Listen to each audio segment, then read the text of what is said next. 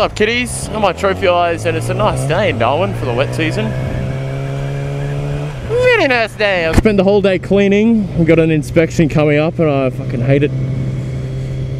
Not used to the whole cleaning thing.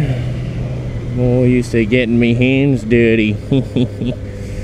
Well, the other day I saw the Hobbit, the second one, and I really enjoyed it.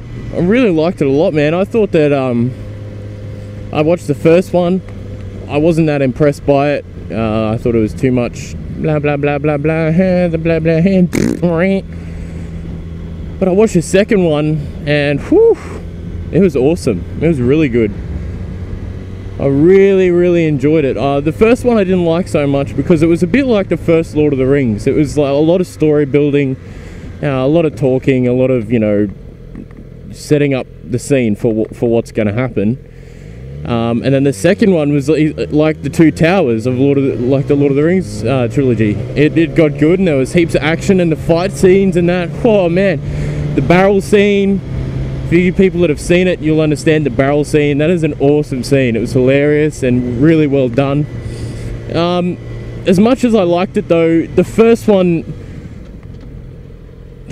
got me thinking a lot about Lord of the Rings. I was like, fuck yeah, I'm gonna rewatch them. I'm gonna watch them all from start to finish. And we're in the process of doing that, me and the missus. But when I was watching when I was watching the first one, the first Hobbit, sorry, the thing that I didn't like about it straight up was the change in animation. And I mean that in come on, it's too damn hot for this shit.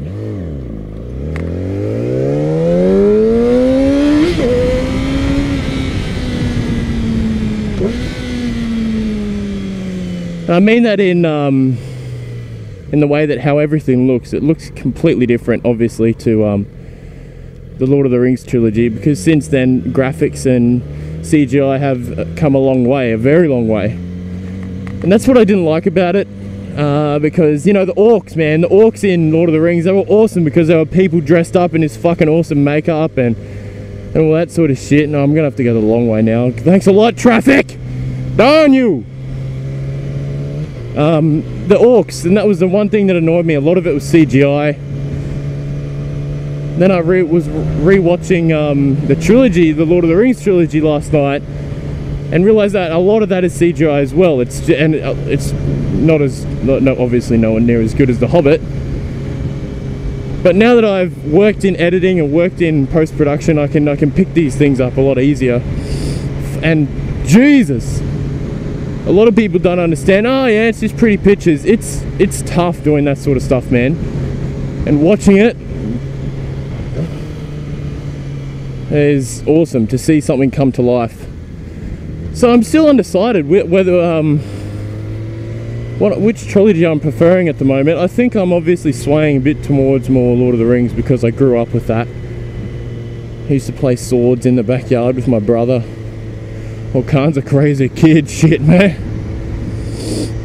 I'm unsure. I love Lord of the Rings almost as much as, probably the same amount as Star Wars. It's tough, but I'm liking what they're doing. I know that the Hobbit trilogy was one book, and they're obviously drawing it out into 3 movies. Blah blah blah. Hollywood cashing in on movie opportunities. I read the book when I was in, I can't even remember. Maybe it was year 6. We had to read some of it. I can't remember the whole thing. I know that a lot of it did get changed. G'day, mate. I know a lot of it got changed so they could stretch it out into a proper trilogy rather than just make one movie about it. Which is, that's the film industry, kids.